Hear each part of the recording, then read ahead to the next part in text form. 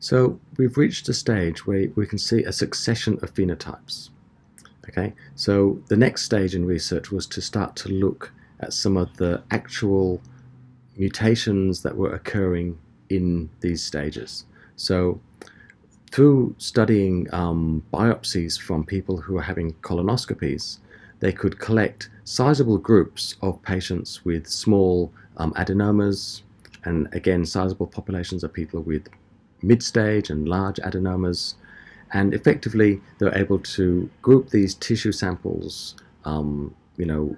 and look at the mutations that were occurring in the cells of these similar kinds of similar stage cancers from the colon. And they were then able to look for and identify some of these key genes that were involved in the progression of the cancer. So some of the observations they made were that in these early stage adenomas, they were picking up some kind of mutation on the long arm of chromosome 5. Okay, so a lot of this work was done before the advanced genome sequencing projects were available, the ones that we have today. So these were done in earlier stages, 70s, 80s, 90s. So they were looking at regions of chromosomes rather than individual genes. They also noticed that in some of the larger adenomas, there was a high propensity to have mutations in a gene called RAS, or the KRAS gene. So they started to pick up some of these key genes, proteins that are involved in cell cycle progression, and notice mutations in those. And they went on to look at other regions of the genome and noticed that, on chromosome 17 or 18, there were some other mutations commonly found. So effectively, they looked at normal epithelium, hyperplastic epithelium, later stage adenomas, from early, intermediate, and late stage. They looked at more full-blown carcinomas, and then they looked at some of the tissue samples from patients where the cells had broken away and metastasized and gone to another region of the body. And what they started to observe were, in the progression of these normal cells to these sort of hyperplastic epithelia that still look quite normal but are showing thickening and slightly different characteristics, there was a loss of a gene called APC, and they kind of knew that also from these familiar studies where they had already identified that there was a key mutation that gave rise to polyps. So they started to identify in these patient samples the loss of a gene called APC, and then as the succession of phenotypes occurs, they started to pick up changes in DNA methylation status, which affects gene expression.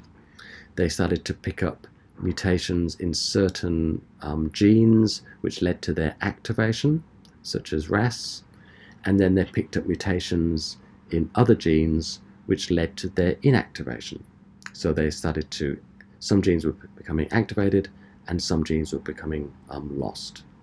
And then they were then starting to relate the loss of the gene to the progression of the disease. One of the things they noticed in tumor progression was that typically there was a gene called an oncogene, so a bunch of genes that all can be categorized as oncogenes. Now within tumor progression, there's at least one of these oncogenes, or a proto-oncogene, is mutated, and we'll look at oncogenes and tumor suppressors in later lectures. So for now we'll just flag the issue that in tumor progression there's at least one oncogene is mutated, and there tend to be more of these genes called tumor suppressor genes that tend to be inactivated as well. So the ratio of tumor suppressor genes to oncogenes tends to be fairly consistent in cancers. So you have more tumor suppressors inactivated than you do having oncogenes activated. And that's typical for many types of cancers. But I guess the important thing here, well, I mean, we'll look at these later, but the important thing here, they're starting to identify particular gene types that are involved in tumor progression. So we've been talking about an orderly succession of tissue phenotypes, and now we're starting to take that idea to a more detailed level and starting to try and identify an ordered succession of genetic changes. Okay, so we know we've got multiple hits, we've got a multi-hit hypothesis, but that hypothesis doesn't describe any of the actual mutations that occur.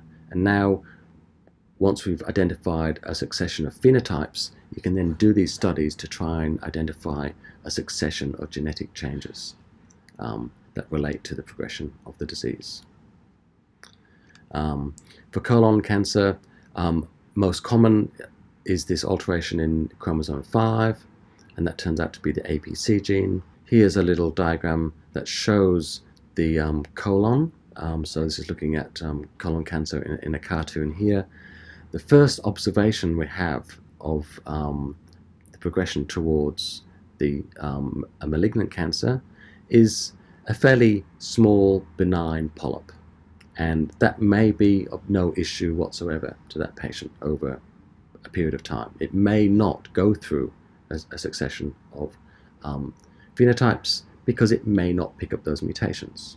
Okay, but there are instances where mutations in other genes do occur, and then these lead to a more obvious benign growth, and then within that population of cells you have additional mutations occurring, potentially giving rise to a later stage adenoma, and then you get this benign growth becoming a larger growth, and then at some point, if it's able to break its way through this basal lamella, this wall here that contains this growth, then it may be able to move to another part of the body and through a process called metastasis. And this is just adding a little bit of detail now to the progression of the phenotypes here. So now we can start to say that within a single patient now, that we're thinking that, well, the early stage mutations may be a loss in this APC gene for colon cancer, giving rise to this small growth, and then additional succession of mutations are occurring, such as a KRAS mutation, some loss of tumor suppressors in various other parts of the genome, leading to an increasingly malignant phenotype, giving rise to an aggressive tumor at this stage. So to have a little cartoon now to have a look at some of these observed mutations. So we know that early stage in colon cancer progression tends to be a mutation in a tumor suppressor called APC. Now that can be followed, for instance, by a mutation in one of these oncogenes that we'll discuss later called RAS, and then that may be followed by another genetic lesion that we don't understand, and then that might be followed by another mutation in a gene that we do understand, such as P53, which is another tumor suppressor, and this gives rise to a more aggressive growth phenotype, and then through this succession of these multi-steps, you then have a more malignant cell phenotype. Alternatively, the APC gene may be followed by a mutation in another gene. So in some patients, it might be the RAF gene rather than the RAS gene. So it's another protein in another signaling pathway that's mutated. And in other patients, this mutation in the RAF gene might be followed by a mutation in another gene, and then a mutation in some other genes that haven't been characterized. So you can see that there's for each patient, there may be a different succession of mutations leading to a malignant phenotype. And in other patients, it might be a mutation in the PI3K pathway, the phosphoinositol 3 kinase pathway. That might be followed by another mutation in a gene we don't understand, and then P53 might be an unlikely, third or fourth or fifth or sixth mutation. So it's what is observed in the tissue samples is there's a bunch of key players, and in some patients these ones are mutated, and in other patients these ones are mutated. Okay, and there's other sorts of pathways that can occur, such as maybe a tyrosine kinase receptor on the cell might be mutated, which drives growth in certain ways. So effectively, what we're looking at is a range of different pathways that can occur. So for some patients, it might be, one succession of mutations, and for another patient, it might be a different succession of mutations. So within a cancer type, there's a range of players, a range of genes which are important, but for each individual, there might be a distinct pathway of mutations.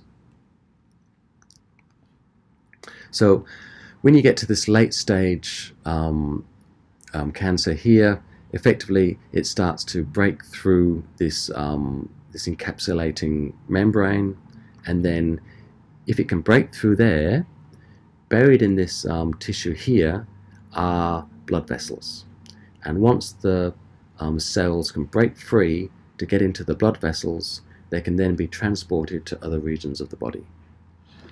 Okay, and we'll look at this process in a couple of slides' time, this process of metastasis.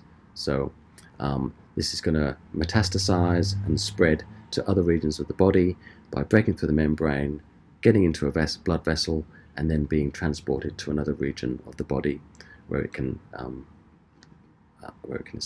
escape. So this is just showing these cells breaking into the bloodstream.